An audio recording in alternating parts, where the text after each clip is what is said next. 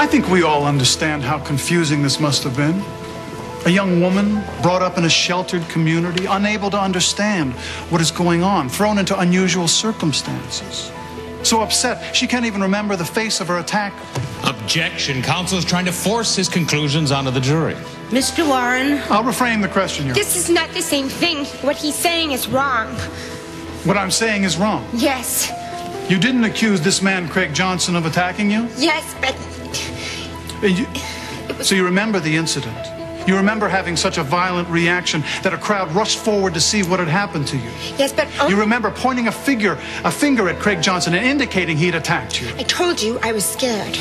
Yes, scared and confused. Yes. So you made a mistake. Yes, I made a mistake. Yes, just as you made a mistake about who attacked you the night of August 25th. Yeah, no. Well, which is it? You sit down, guys. I made a mistake before. Yes, but not the night Jesse Blue attacked you. No. Yeah, I don't... Well, it is possible Jesse Blue attacked you. No, it is not possible. But you just said you made no mistake about that. No, I didn't say that. You said you made no mistake about who attacked you the night of August 25th. I didn't. No, maybe I did, but I'm confused. You're mixing things up. Objection, Your Honor. He is harassing the witness. She cannot keep up with this line of questioning. Obviously. Mr. Warren. No further questions, Your Honor.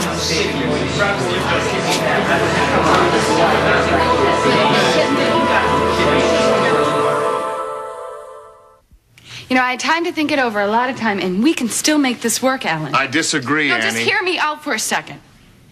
There's a reason why Cassie lost Tammy to the system, and now the system is simply not going to give her back. That's all. It's not that simple. Yes, it is. The courts are going to see that we can provide the better and more stable home environment. Now, there are complicated issues and emotions here. We're talking about a little girl's life. And what Annie. has Cassie done for this little girl up to now?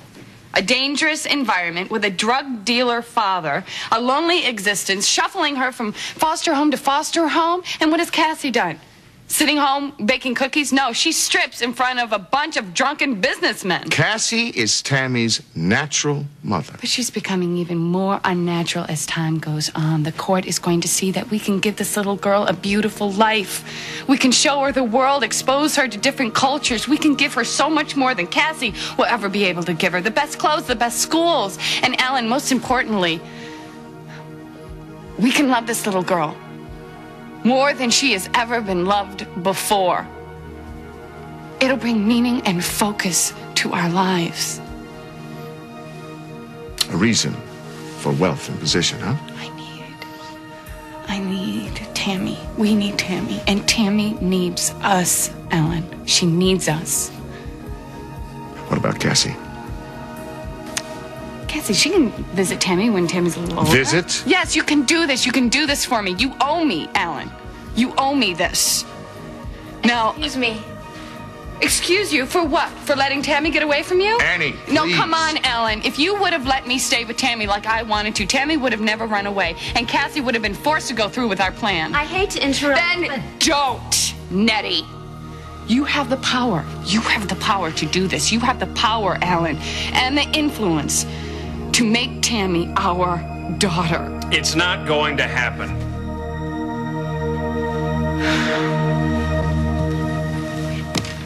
Miss Bloom, it has been established that there was an incident in Lancaster, Pennsylvania, involving a Mr. Craig Johnson. Is that correct? Yes. How long ago did this occur? At least 10 years ago, which is why I didn't recognize the photograph. The photograph of Craig Johnson, you mean? Yes, it was a long time ago. I forgot what he looked like. Yes, it was long ago. 10 years ago, and you would have been, what, 16? Yes.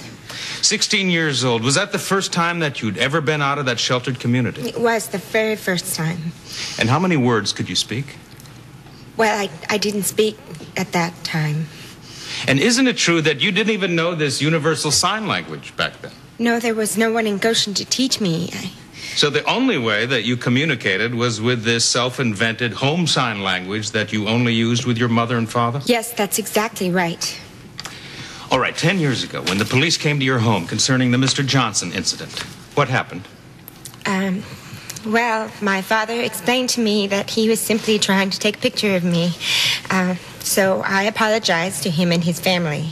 You apologized to Mr. Johnson and his family? Yes, I did. Ladies and gentlemen, everything that Miss Bloom has said is in this police report, including her extensive apology, which Mr. Warren failed to mention. Your Honor, Mr. Marler can make any reasonable inference or deduction from the evidence he Warren, likes. please, can we continue? Yes. All right, Miss Bloom, do you have a job? Yes, I do. I work at Cedars Hospital And where do you live? here in Springfield. Do you have any friends? Yes, I do. Some very good ones. So it has been a long, long time since you lived in that religious community of Goshen? A very long time. I haven't. Yes.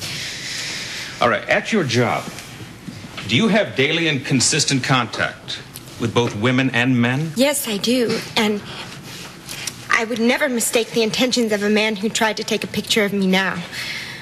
You wouldn't? No. And I did not mistake the intentions of the man who attacked me on August 25th. I did not imagine his hands on my body. And I did not imagine him tearing my clothes. And I certainly did not make up my bloody bruises, or my coma, or my nightmares. Miss Bloom, do you have any doubt whatsoever as to the identity of the man who attacked you? No, I do not. It was that man right there, Roy Meacham. Thank you, Miss Bloom. Your Honor, I have no further questions at this time. Your Honor, I'd like to redirect if I may. Fine, Mr. Warren, but first I'd like to call for a 10-minute recess. Ladies and gentlemen of the jury, you are reminded not to discuss the case among yourselves or to permit any person or persons to discuss the case with you. All rise.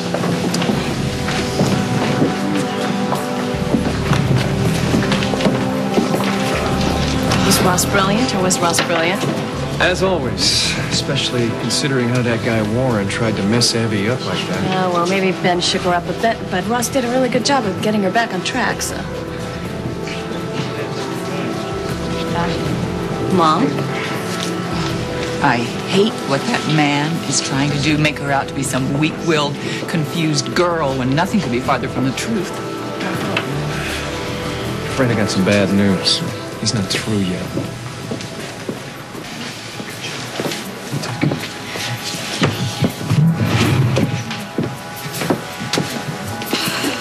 I do not want to get back up there, not with that man.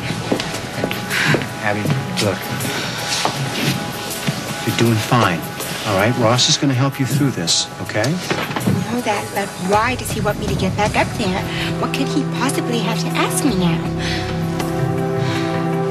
Only moments ago, the alleged victim admitted that she had falsely accused another man of attacking her, a native of Lancaster, Pennsylvania, who was trying to explain how a camera worked. Miss Bloom misunderstood him, and she went... wait a minute, here comes the prosecutor now. Mr. Marler, can you please tell us about this latest revelation? What revelation is that? That Abigail Bloom had falsely accused another man of attacking her. This must be a big surprise, not to mention a major blow to your case. No, not at all. The victim identified in a police lineup Roy Meacham as the man who attacked her, and the defense attorney, all his tricks and tactics, that's not going to make any difference because Roy Meacham is guilty. Well, what about reasonable doubt? Well, I'm proving there is no reasonable doubt if you would follow the trial, all right? Excuse me, we're getting just a little close. Thank you very Daddy, much. shh, turn it off. I can't believe that you don't see through Ben Wood. I can't believe you're doing this, period.